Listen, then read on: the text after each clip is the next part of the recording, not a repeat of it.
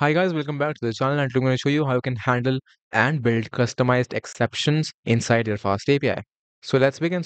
We're gonna build some custom exceptions inside FastAPI in this video. So let's start. And so first of all, I'm gonna make my FastAPI file right here. So I'm just gonna name it something like exception.py and let's start working. Alright, so first of all, obviously I'm gonna import the FastAPI here. Import, and also I'm gonna import the HTTP exception here to basically refer to different kinds of HTTP exceptions inside this application. All right, so I'm going to make a fast API reference now, and now I can start working with fast API. All right, so first of all, what I'm going to do is first of all I'm going to define or basically raise an exception, a customized exception. So for this is going to be an HTTP conception, but the details are going to be customized. So for this detail, I'm going to basically implement a division by zero kind of error. So first of all, I can just do something like slash divide, and that is going to be just the endpoint, and I'm going to define the divide endpoint right here.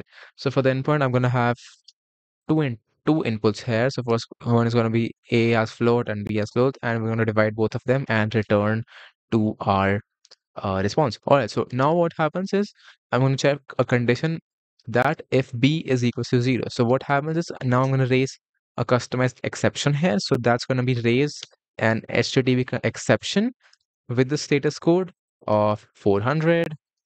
And for the detail variable, the detail is going to be customized for me. So the detail is going to be division by 0 is not allowed. So I have built my customized exception here. Whenever the B value is 0, this error will be popped up which says division by 0 is not allowed. So I have built a customized exception here. And if the B is not equal to 0, I can just simply return the result as A by B. Now I'm going to test this application. So I'll just run that using Unicorn, and let's see how this works. All right, so if I go to the docs here and I go to the get divide API point here. All right, so I'm going to use 1 1. It should simply just return me 1. Yes. And if I choose 0 here, I should get an error here. Yes, as you can see, I've got the code as 400, which is an error code of bad request. And the response body says the detail as division by 0 is not allowed. So this is not a default exception inside Python or FastAPI, but we have built an exception using our own customization. All right, so now I'm going to show you how you can actually again create a whole new exception class inside the FastAPI. So let's begin and start the process. All right, so for this class, what I'm going to do is just how we had raised this exception, which was a HTTP exception, and now we're going to raise another exception, another kind of exception, which is going to be raise not found exception.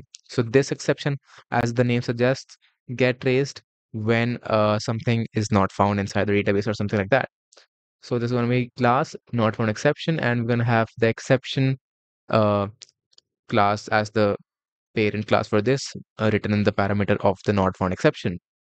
So for the init, I'm just going to init it using the detail, or basically I'm going to init is using the name itself. So self.name equals to name. We're going to have just one parameter. So the name of the object which is not found is going to be present inside the not found exception class. All right, perfect. So now we can move forward. And for now, what we can do here is from FastAPI.responses, we can get a JSON response exactly. And also we can have the request from FastAPI. So that's going to be from FastAPI.requests. I'm going to import request. All right, so now we can move forward with app.exception handler. So that's going to handle the exception of not found exception here. So how does it handle it now is exactly what we're going to define in this function. So define not found exception. So handler. So define not found exception handler. How it's going to work is first of all, it's going to have the request here, which is going to be the request from the server.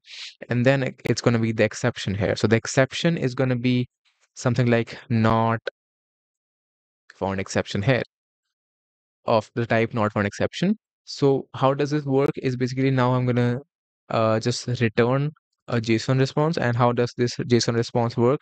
Is JSON response, and now I can define my own status code here. So the status code, just because it is a not found error, so I can use the status code 404. But since this is your customized error, you can actually use any kind of status code, something like 456 614, something like that. Anything, you can use anything here. So I'll just use 404 for now because that's a not found exception standard, and I think that maintains the uniformity and standardization.